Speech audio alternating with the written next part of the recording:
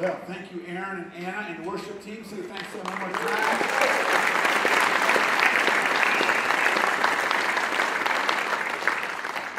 Good morning, everybody. It's great to see all of you here. Welcome to Foundations Church on Memorial Day weekend. When God repeats something, that means it's important to him, right? So the commandment that's repeated most in the Bible, you hear that a lot here, the commandment that's repeated most in the Bible is fear not. 365 times it appears in the Bible because God knows that, you know what? We have a lot to fear in life. We struggle with it a lot. So don't worry about it. I got it. The second most repeated commandment in the Bible is remember. It's easy to forget. It's easy to forget how great God is to us. So on this weekend, that's dedicated to remembering that we live in an amazing country, a great deal of freedom, a lot of prosperity, to remember that that didn't come easy or cheap or free. It costs a lot. And so today, we're going to dedicate this whole service kind of to remembering,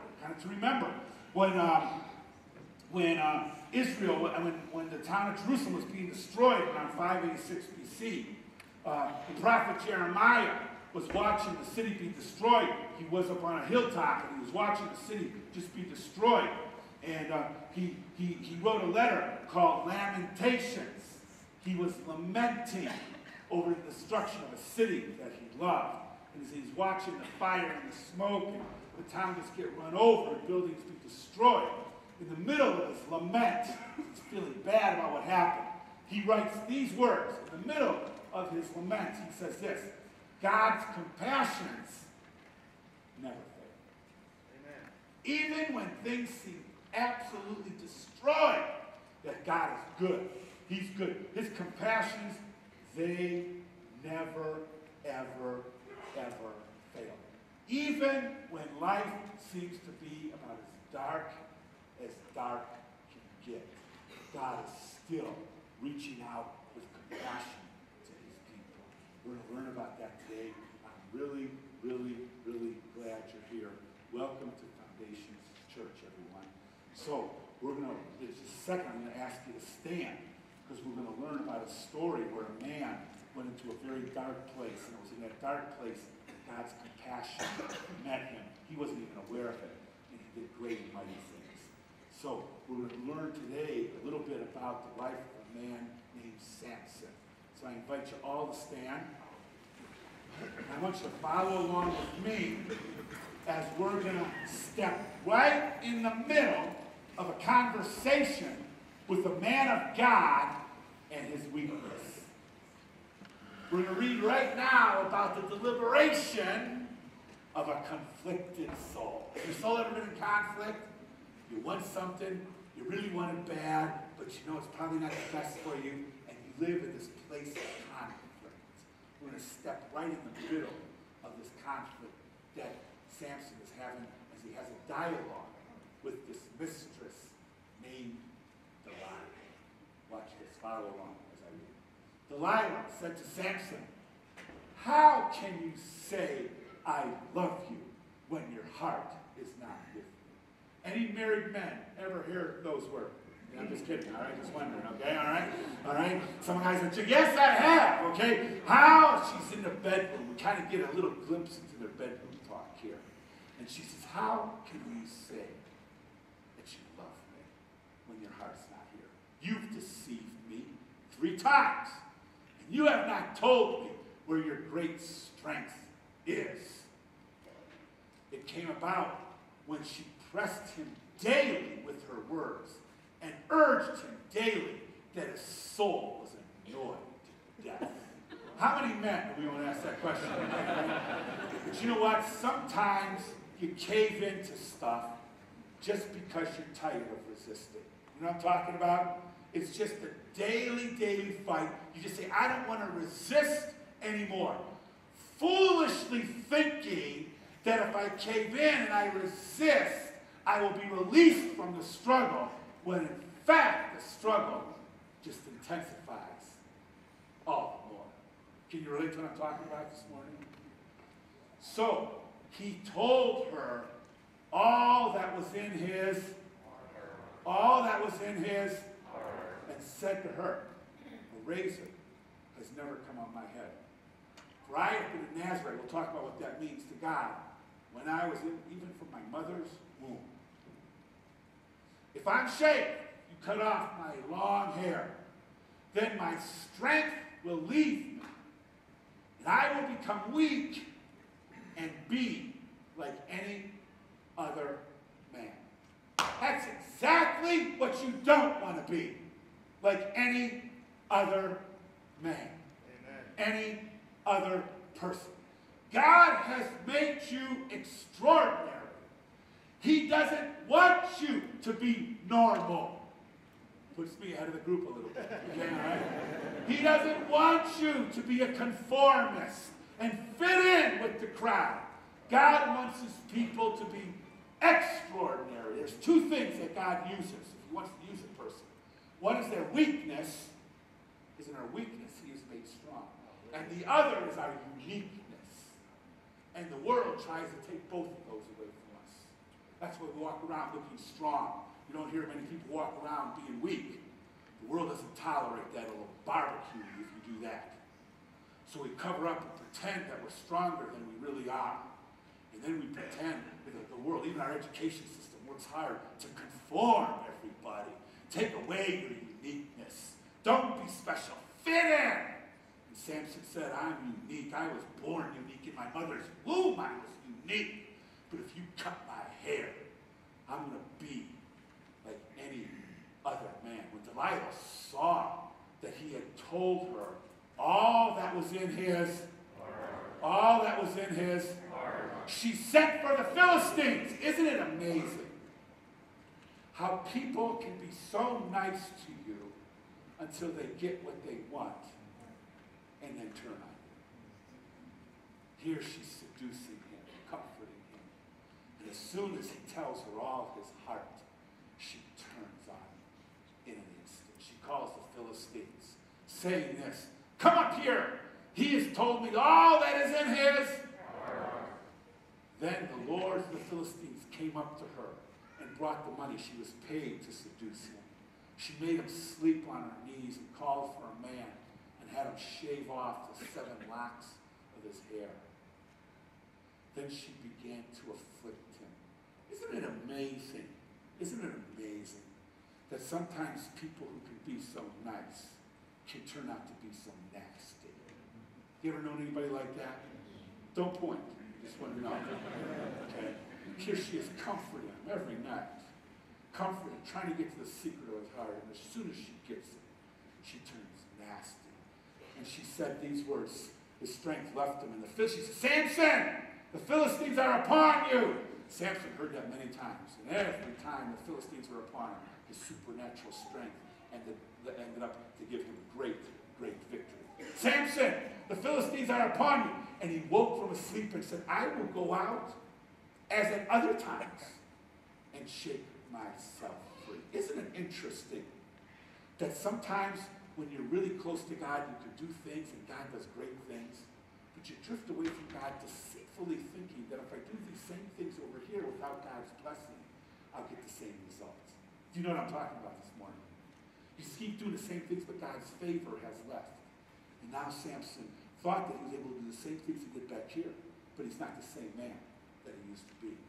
He said, I will go out as other times and shake myself free. But he did not know that the Lord had departed from him. Then the Philistines seized him, the strong man.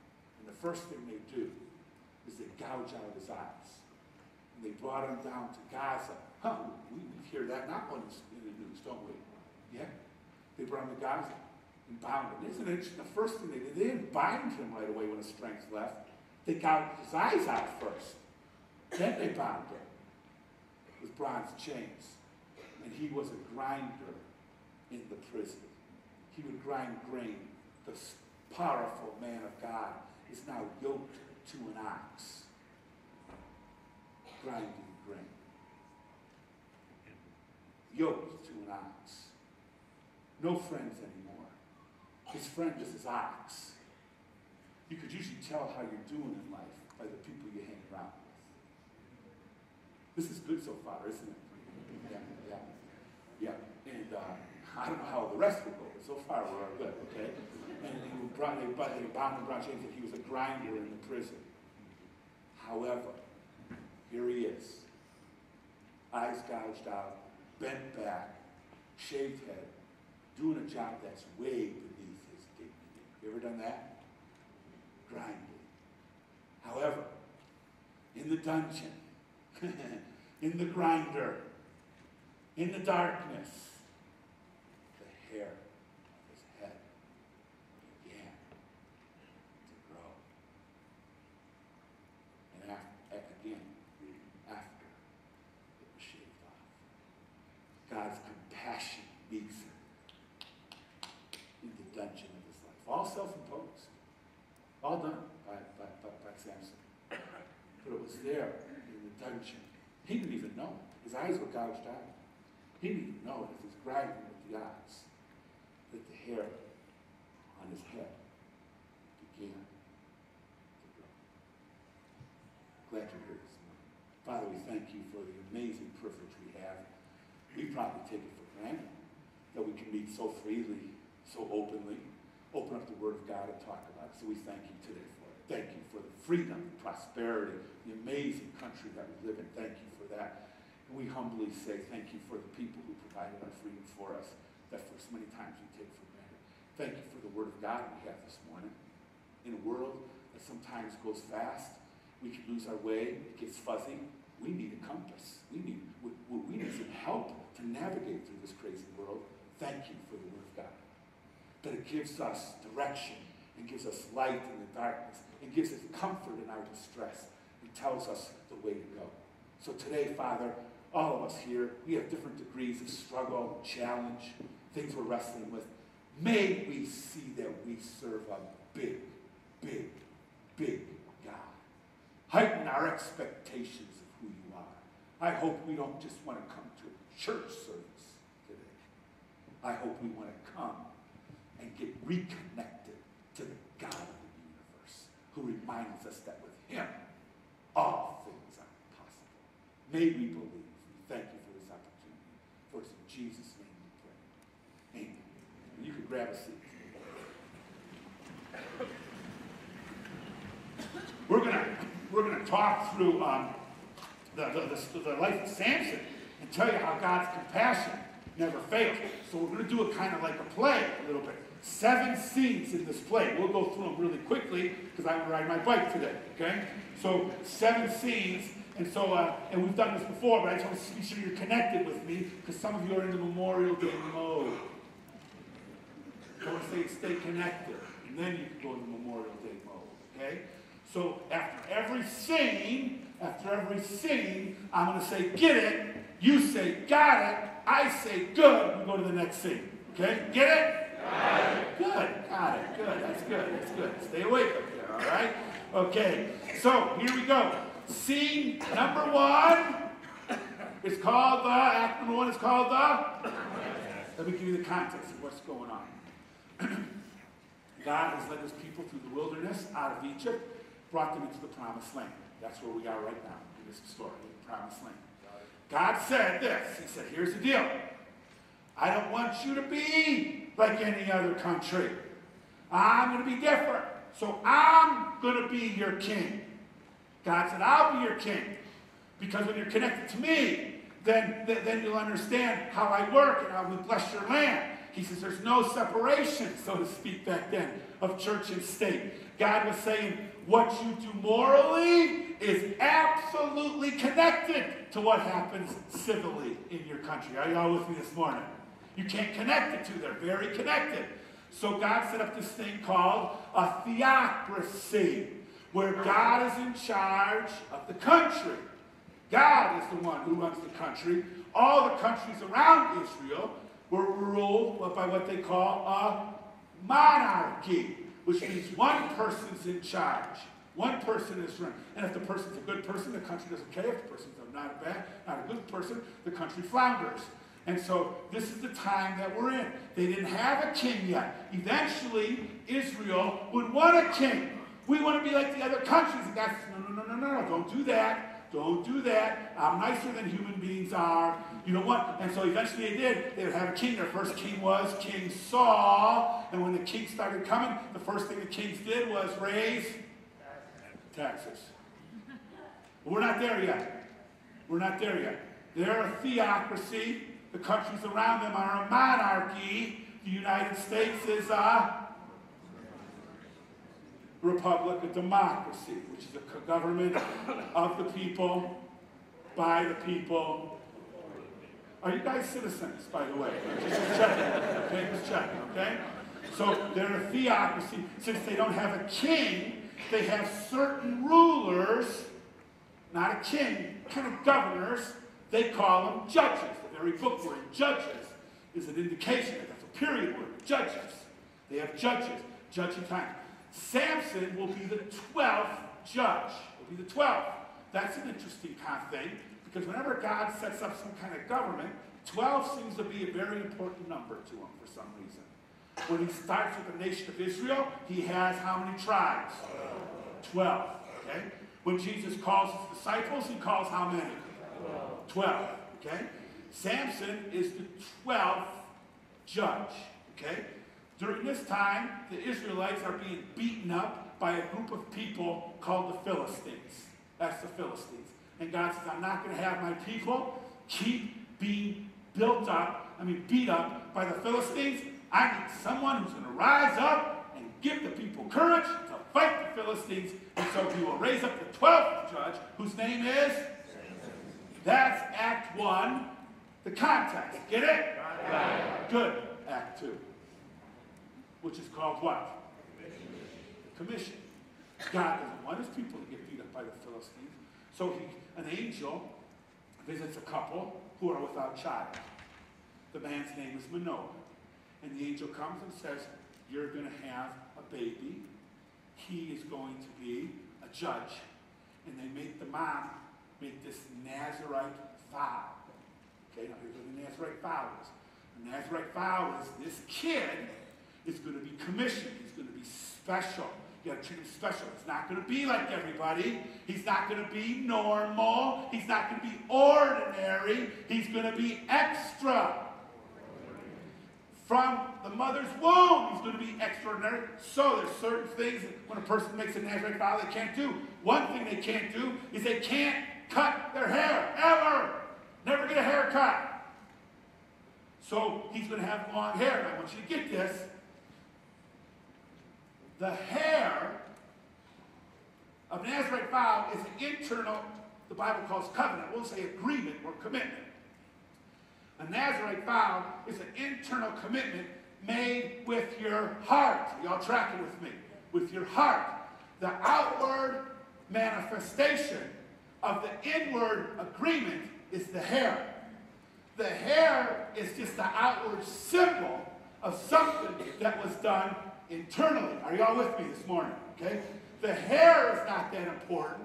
It's the heart that's important. God does this all the time. When he set up the nation of Israel, he had them make a commitment to be his special people, and they gave him an outward sign, circumcision. Okay?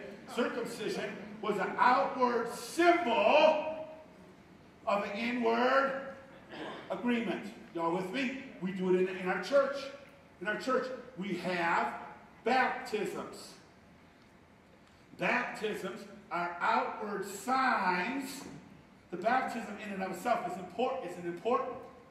It's not done to somebody in water. That's important. It's an outward sign of an inward agreement. Okay? I wear this.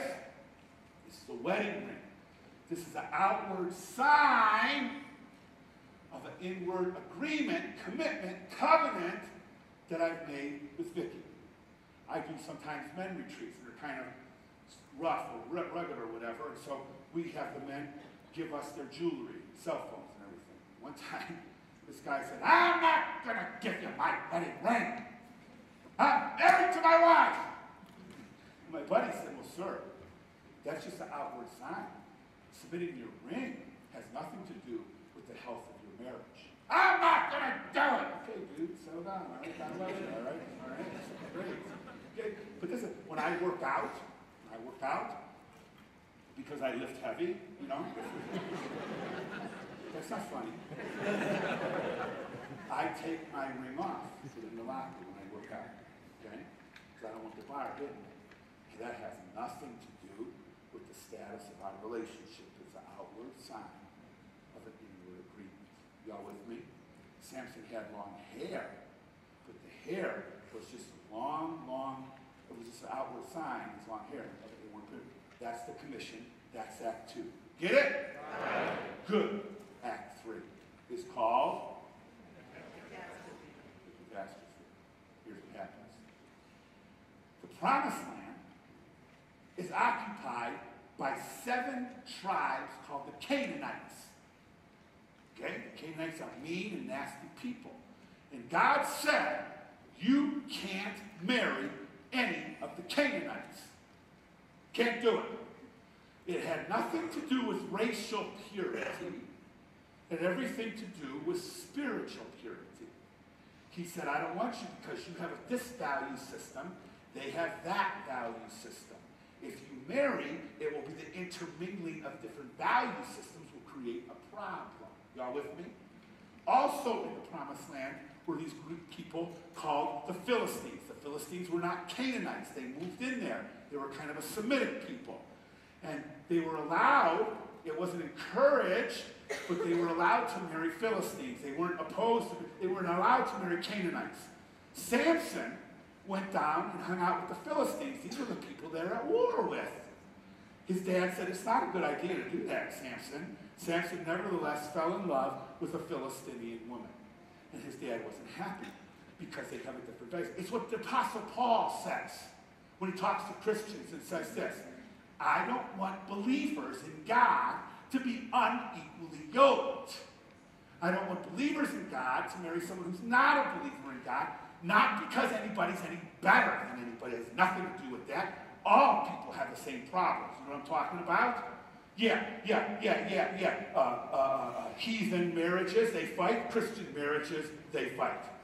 Heathen marriages cheat. Christian marriages cheat. We all have the same problem.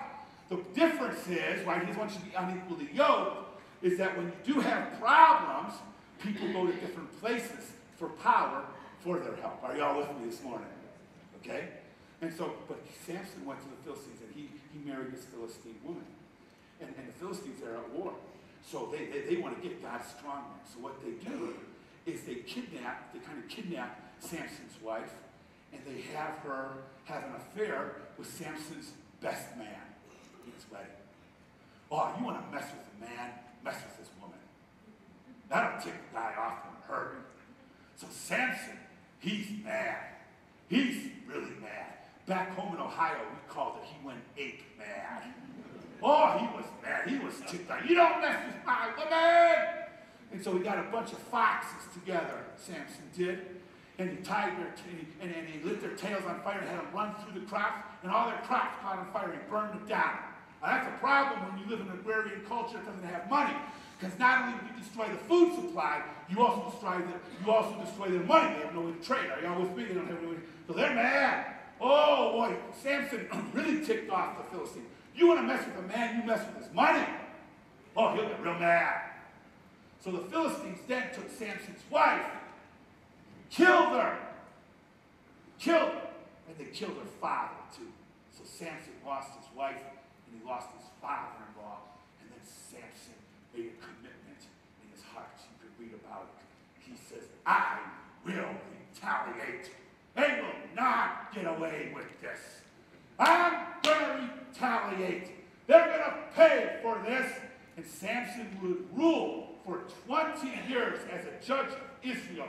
And the whole time, he was this angry dude fighting against the Philistines. But if you look closer, he really wasn't fighting. His anger wasn't really fighting against the Philistines. His anger was fighting against himself. Are y'all with me this morning?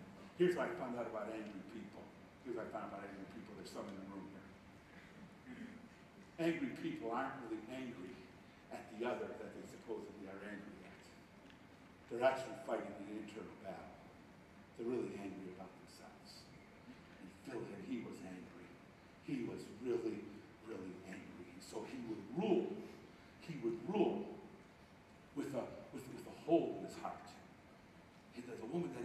taken away and killed brutally. He was ruling 20 years with a hole in his heart. That's Act 3. Get it? Good. Act 4. The crap. What does that say? Oh, this is good. This is good. Okay. He's mad. He's angry. He's ruling with a hole in his heart. And the Philistines, they know they can't oppose Samson. He's too strong. One time they locked him in a city overnight, and when he got up, he just picked up the city gates. He was so strong. Carried him away. One time they came at him with swords, and he didn't have anything. He found an old dead donkey, took the jawbone of the donkey as his weapon, and killed 1,000 Philistines. This dude was massive. He was nasty. He was tough. I want to tell you something. I believe Samson's strength was supernatural. Because in the passage that we read, here's what the lady said. She said, Samson, tell me what is the source of your strength. Now that's a weird question, is it not? You wouldn't go up to Arnold Schwarzenegger or The Rock and say, hey, tell me why you're so strong. It's obvious. The dude's got bulging biceps, rippling triceps. His pecs are hanging out. He's got a six-pack.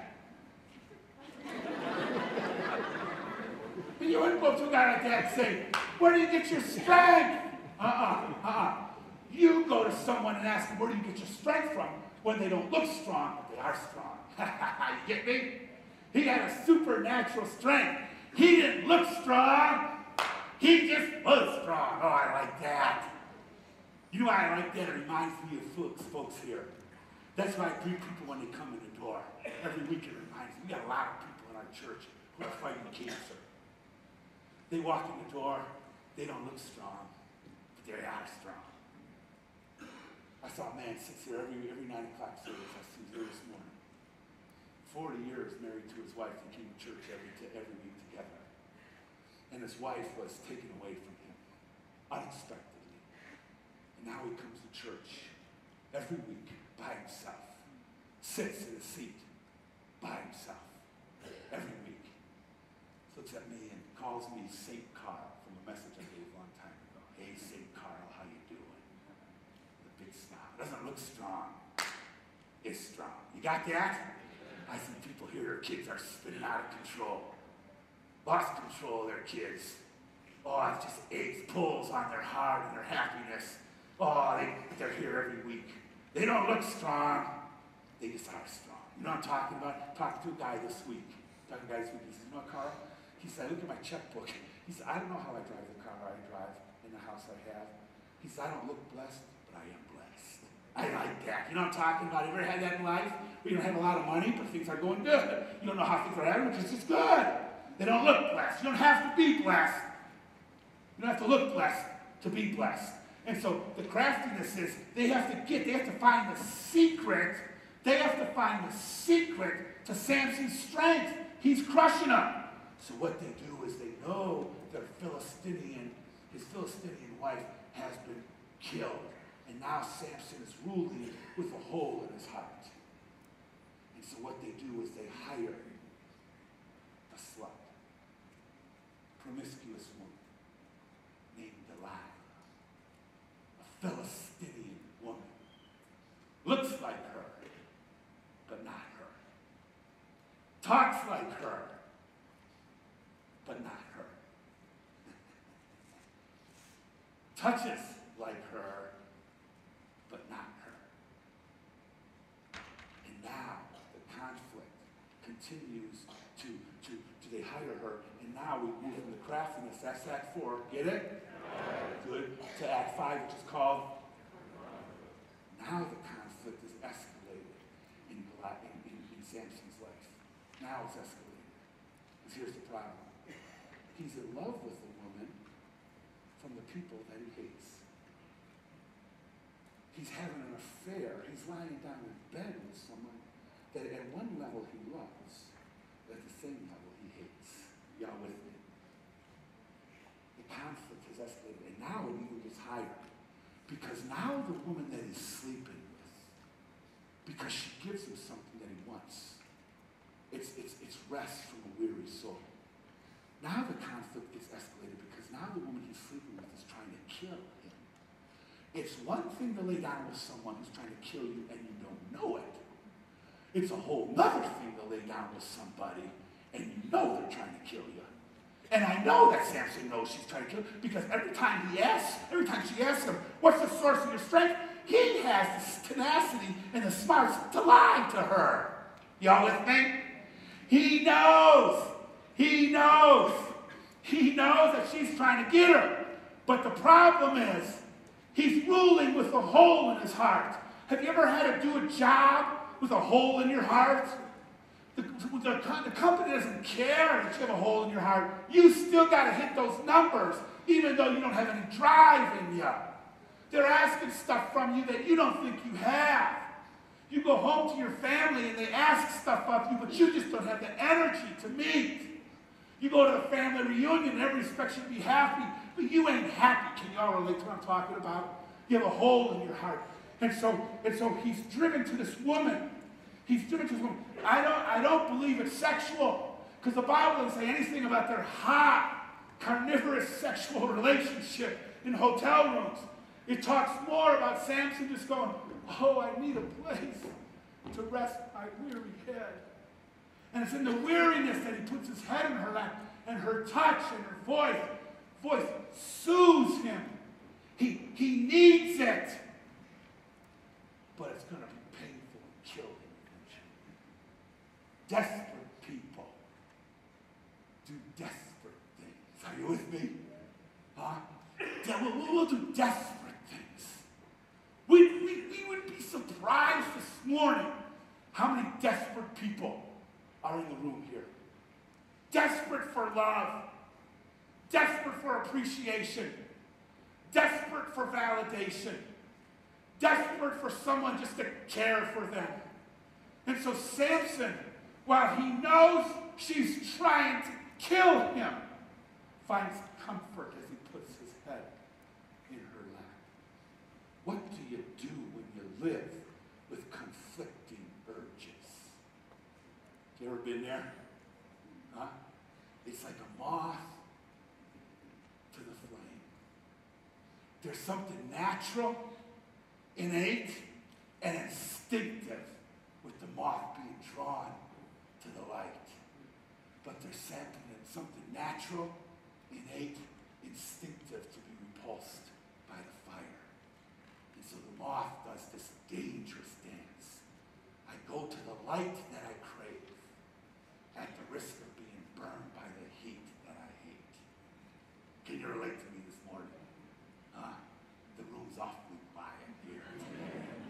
Okay? It's a moth to a flame. There's some people here today that God would want to say this. Just interrupt and want to say, the light that you're pursuing right now is coming at too great of an expense of what the heat is doing to your life. I've been there. I know that's right. You're drawn to the light. Gotta have it. Gotta have it. I'm obsessed with it. I gotta have it. I gotta have it. I gotta have it. Oh, it's going to be painful. Oh, it might kill me. I gotta have it. I gotta have it. I need it. I want it. I gotta have it. I gotta have it.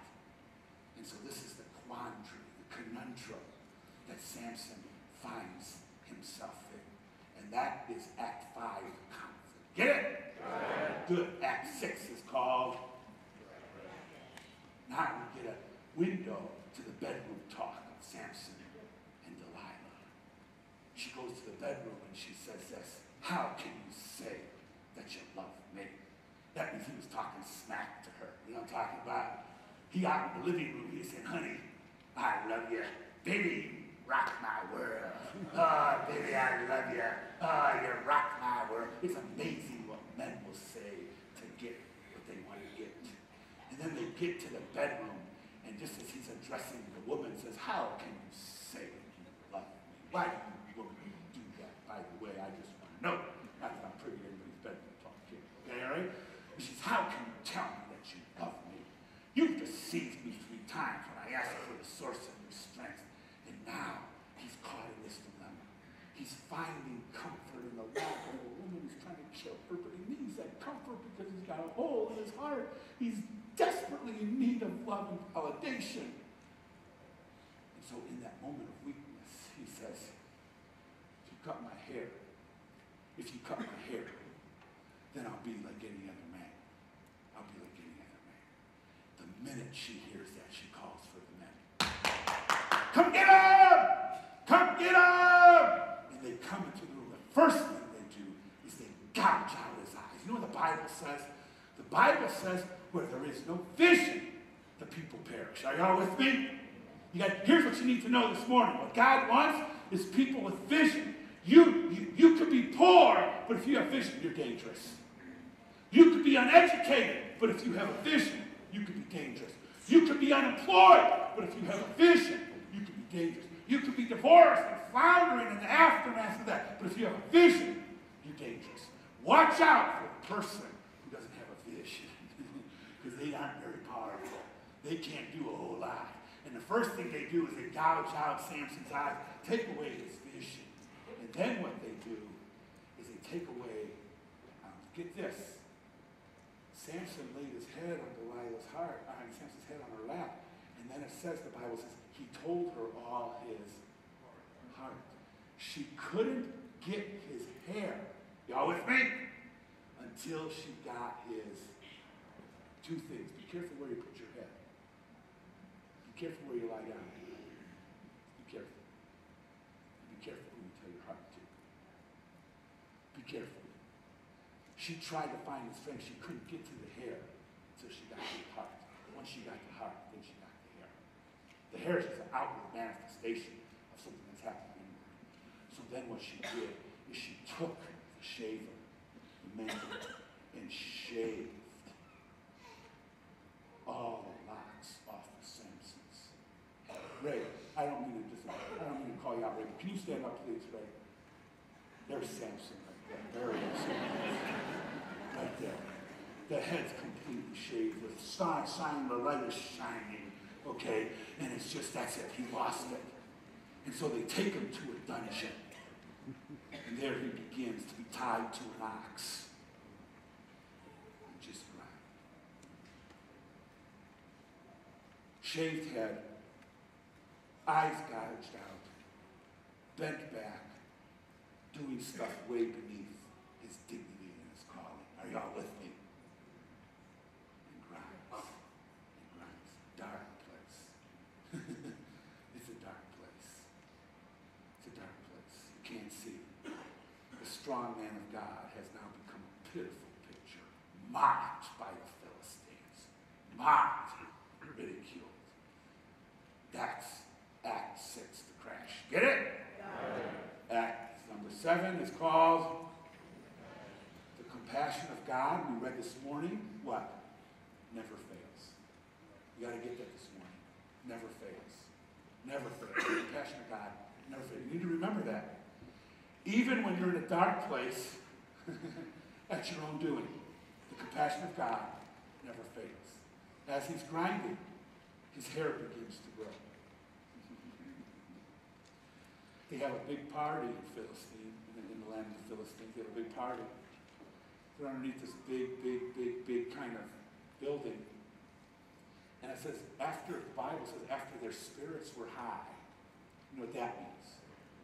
They were drinking a lot. Some of you will need tomorrow, okay? They were drinking a lot. They were drinking a lot, having a big time. It's, hey! One version says, we need to have some sport. We need to make sport. Hey, what about that Jewish dude who thought he was big, thinks his God's all that? Get him! High in spirits, want to mock somebody. And so they bring out the powerful man who now is a pitiful man of God, Samson. And they say, let's look at that. Hey, tell us how strong your God is, Samson. You could imagine the insults that were fired at his direction. Fired at him. Samson didn't know because he's in a dungeon and he can't see. But then his hair began to grow. Now, it's not about the hair. It's always about the heart. So So I want you to know something. While Samson was grinding in that dark place, day in and day out, something was happening in his heart, that his hair began to grow. And out there, while everybody's making fun of him, he asked them, he says, I'm too tired of standing. Can I just lean against some pillars as he's bound and shackled in these chains? And so these guys said, okay, whatever. And they have him lean against these poles because he said he was tired. He really wasn't tired. He prayed to God one more time because God was working in his heart as his hair began to grow. And he pushed against those pillars, and down came that big building and crushed and killed more Philistines in that one instant than Samson had done his entire life. As I read the Bible, here's what I find out. The great people of God always grow most in the darkness. Y'all with me? In the darkness. Jacob deceived his family, a conniver and a deceiver, run away from his family because his brother's going to kill him. Now he can't run away from his brother. His brother's got him cornered. And that night, before he faces his brother, it's a dark night. God visits him in the darkness and says, Jacob, I love you. I'm going to strengthen your faith. I'm going to give you back your joy.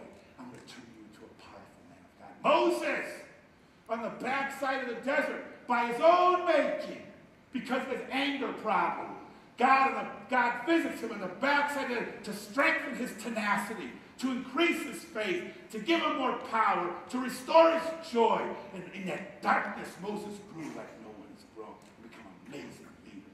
David, running for his life because his sexual proclivities got him in trouble, hiding in a dark cave. His family's in chaos. His son wants to kill him. It's in that dark cave that God visits him and says, David, as your family's in chaos, as your life is totally a wreck, I'm going to come and I'm going to strengthen your faith. I'm going to bring joy to your life. You're going to be the author of the Psalms and bring joy to God's people throughout generations. I'm going to strengthen your tenacity. You're going to be a man after God's own heart.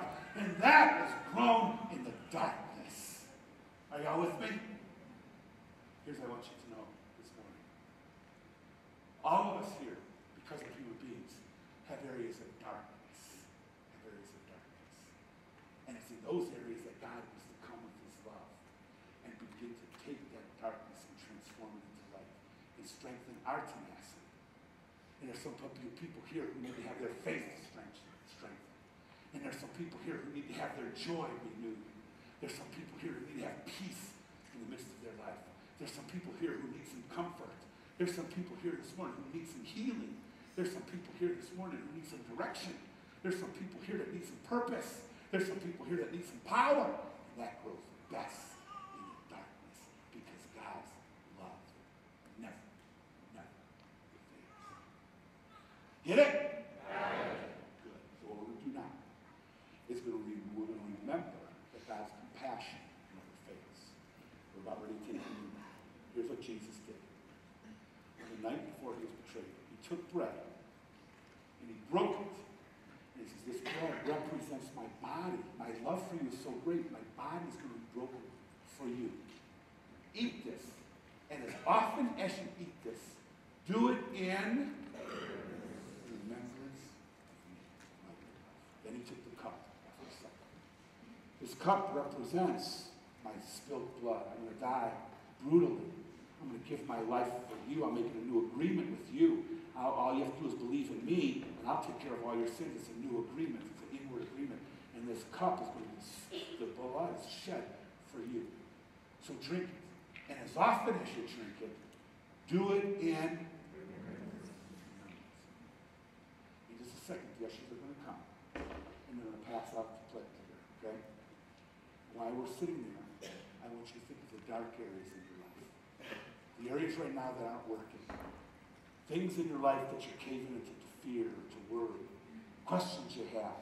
Areas where you're in conflict, where you're feeling it. I want you to think about the darkness. And then before you take communion, just remember that God's love is there to come into the darkness because people grow best in dark areas. Now here's how we're going to do it. The ushers are going to come down, and they're going to pass the plate. So as it comes, you take the bread and the cup. Everybody with me so far? Okay. We just got brand new trays. So some of these are tight. I've been told by the ushers. So if you reach in for a cup and it doesn't come out, here's what I tell you to do. Reach for another one. Okay? Because in the first service, they're not as quick. And they kept pulling. Oh, no. Okay?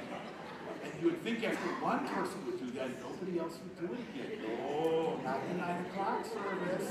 They would just keep pulling. And we had wine, and it's not wine, it's juice, all over everybody. It was not a good community. Yeah, it was a messy community. Okay? So here's what I encourage you to do. When you come to a cup and it won't come out, move one over until that one. Okay? Most of them will come out. Then, you're not going to take communion together. You do it where you're sitting in your own private. After you pray, you ask God to work in the dark areas of your life, and you take the bread and cup. If you're going to do it as a married couple, if you're sitting together with your family, that's awesome. You take it on your own. And then when they're done delivering the tray, we'll come up and have a little thing to close. Okay? This is a time that God instituted for the church to take time to always remember that God's compassion never fails. Even when you're in a dark place and you're tempted to think it does. Let's bow forward and pray. Father, we thank you today for your amazing, incredible love and compassion. Where sin abounds, grace abounds so much more. So, Father, we ask today, as we remember what Christ has done for every person in this room, may we be reminded that the same power that raised Jesus from the dead is available for us today. Nobody here, no circumstance here is beyond the reach of your power, is beyond the reach of your comfort, is beyond the reach of your healing. So as we recall the dark areas of our life, may we do so with hope that in our darkness, your love will come to us in an abundant way, and you'll strengthen our faith and our resolve to be your people. Move now in our midst, for us in Jesus' name we pray. Amen. If you're gluten-free, we have some trays in the middle of that there that you're welcome to. If